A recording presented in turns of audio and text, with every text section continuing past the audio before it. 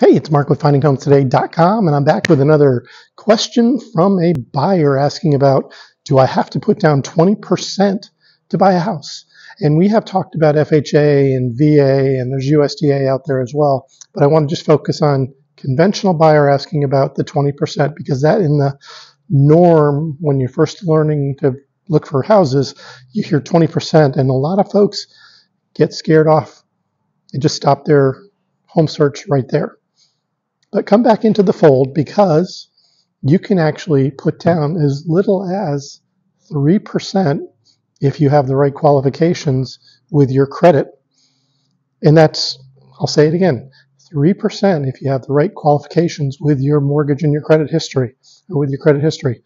So typically people will put down the 20% because it does afford them the ability to not pay the PMI, which is a insurance. When you put down less than that, you have to pay that.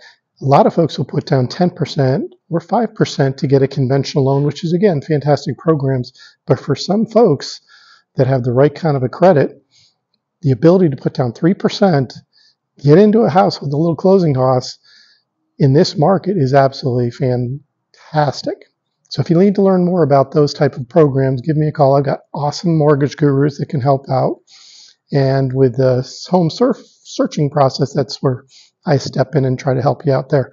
So please click like on this video because it does help the algorithms and helping other folks find videos like this. And click the bell icon on the subscribe, as I am doing these videos just about every day answering your questions from both buyers and from sellers on how to help them with the home buying process. Again, it's Mark with FindingHomesToday.com.